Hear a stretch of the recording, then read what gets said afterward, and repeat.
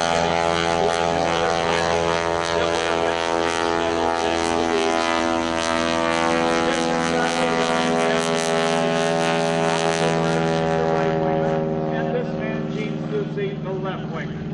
were together 25 years, first as the Red Devils, flying Florida's own Curtis Pitt's Red Pitts 1 biplane.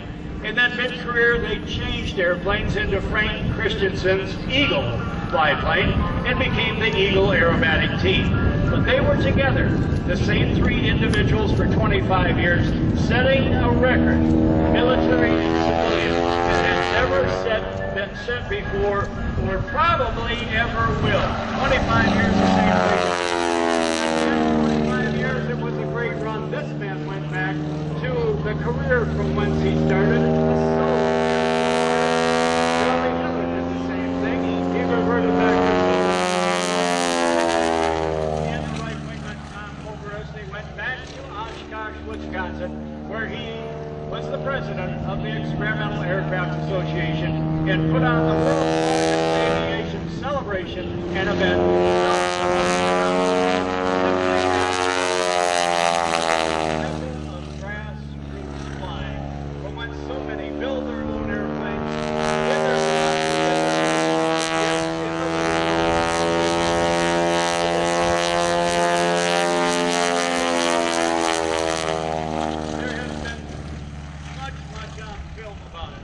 Speaking of film, this man, during the week, for his entire adult life, was an airline captain, flying domestic routes for a major U.S. airline, and every weekend off to a different city to perform in a variety of airplanes. Squeezing in the off-season, some motion picture work, flying either warbird aircraft or airshow aircraft or camera aircraft, as he executes the hairpin turn. Now I want you to use your imagination now.